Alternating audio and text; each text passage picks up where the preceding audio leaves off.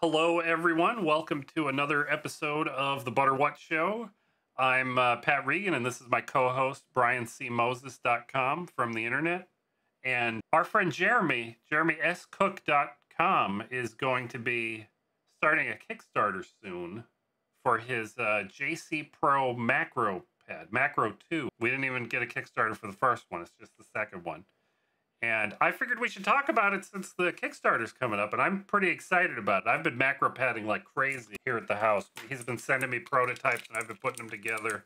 And there's another one over there that I'm using today. You haven't even brought one over to show to me. Have I don't not? think you have. Oh, that sucks for you. Add it to your to-do list. I will add that to my to-do list. Jeremy has Tubby is a... Uh-oh. How many keys is that? 6, 8. It's 8. I'm goofed up because the original ones had 5 and the new ones have 3 more, and I can't do math. Math is hard. But there's 8 keys. There's 2 little buttons there next to the volume knob, the rotary encoder, and one of those is just the reset button for the Arduino, but the other one lets you change.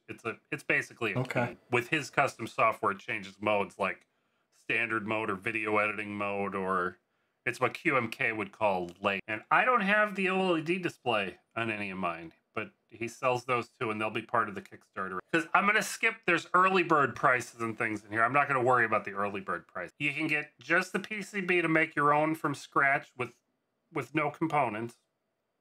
You can get the PCB for a few dollars more, I'm not going to say how many, with LEDs already installed. And they're surface mount LEDs.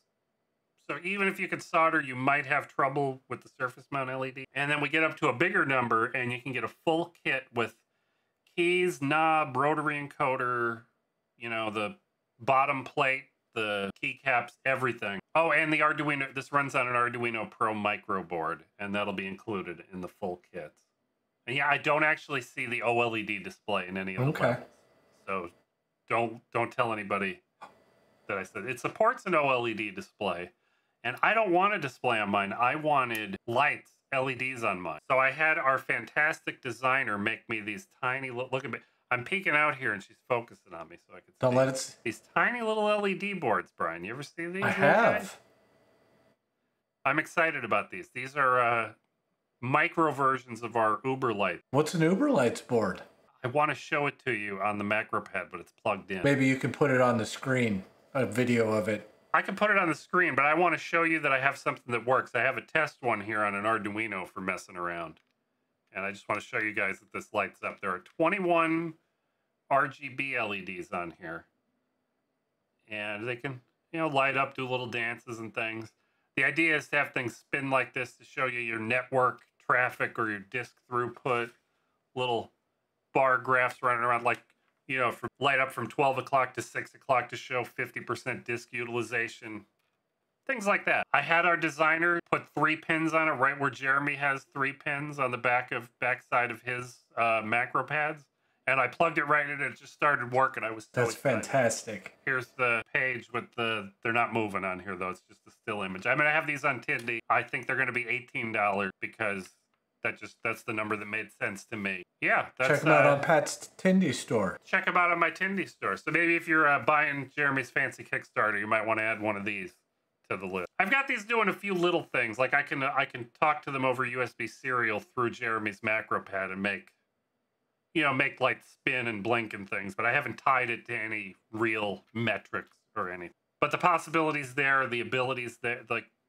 It can be done. I just haven't made it happen. The proof of concept. The hardware exists. The software needs to come to fruition. But I don't know what you're doing with your macro pad, Tubby. I know you have a fancy Stream Deck. I do. I have the Stream Deck here, and I'm still not. I've done one thing with it, and that's make a checkerboard of my face. Since it's got little tiny display, I can stick an image on each of the buttons. Mine's not quite that fancy. I don't get to have images. I just get to light the buttons up with color. It queries Home Assistant to tell me the state of the lights, so that one of these buttons controls my podcasting light. So if I give it a bump, it'll adjust the lights accordingly so that I can talk to you correctly. And the other button, the most important button on here, is my headphone button, which is green right now because it's on my headphones. And green means safe. It goes red when it's the speakers. So, you know, if it was going to reverberate back through everything, it would let me know that. And I'm using it with my video editor, DaVinci Resolve.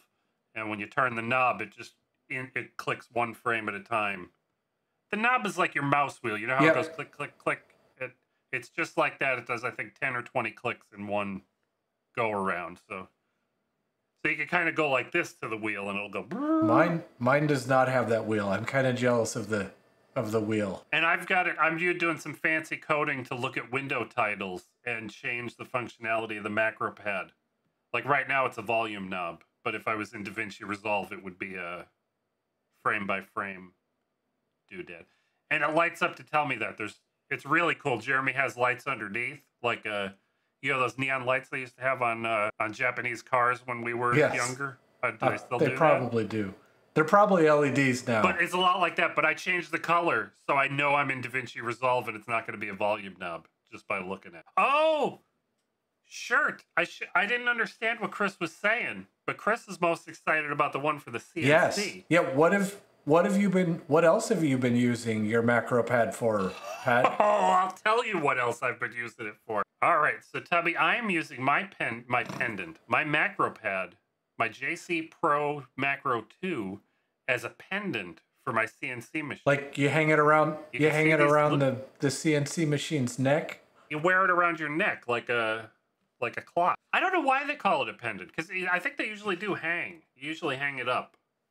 Yeah, well, I imagine it's dangling from a shelf or something, right? Yeah, and you just grab it by the cable and like your mouse tail. But one of the things I have to do on my CNC is you have to move the tool around.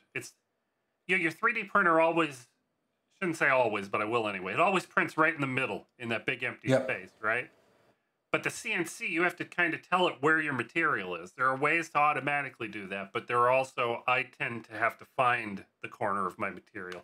And that involves clicking arrow keys a lot or tapping on the touch screen on my tablet. But what this does is, and it lights up to tell me which axis I'm operating on.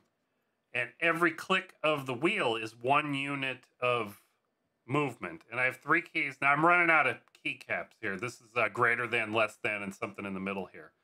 But it's 0.1 millimeter, 1 millimeter, and 10 millimeters. So every tick of the knob, and you can go crazy and, wind it around, is one of those units. And it's been fantastic. It's so much easier to put your hand on this and just give it little tweaks than to try to look at a touchpad. Look at a touchpad or use a...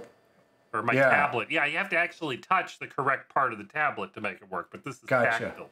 Yeah, that's way better. And I've also programmed in the home and pause buttons. The home button does what you expected. Home's the machine, just like your 3D printer. It finds the corner. And the pause key is stop and... It doesn't start a new job, I don't think. I have it set up to, take a break there so we can check something, tighten things down or something if it's getting loose or who knows what. But I'm super excited about this because real pendants aren't that cheap, especially ones that you can plug into as a keyboard. And I'm using something called CNC.js on a Raspberry Pi to control my machine. And, well, I don't know about but I have this working very well with the browser interface of CNCjs. I think this is worth checking out if you need a pendant for your Shiboko or X-Carve. That needs to be a blog, its own video on how to set that up and use it. It does. And the firmware is a little complicated. It's not complicated, but it's not as simple as, just sending keys, because it has to change. The encoder switches from arrow keys to page up, page down to up and down. I forget what the keys CNCjs uses, but they switch as you change direction or pacing. Jeremy told me what day that Kickstarter was going to start. He changed his mind, and I don't want to tell you the exact day, but if I know, it will be written right here. There'll be a link in the description. Everybody should go check it out. I think it's worth buying. Even if you don't buy it, it's worth looking at, because I bet you Kickstarter will be excited if you look at it, and they might make other people go look at it, which Jeremy would very much appreciate. And if you guys don't know, Jeremy's a friend of mine. He's the co-host of the other podcast I'm on, the Creativity Podcast. Is this a disclaimer, Tubby? Does that count? Yeah, I think so. I mean, it's not like you're invested or being compensated to encourage people to go check out the Kickstarter, which they should do. Well, I've got free macro pads here. Is my Bender like getting dimmer I don't know. as we go? I feel like it is. Let me know in the comments if Bender's been getting dimmer the whole episode.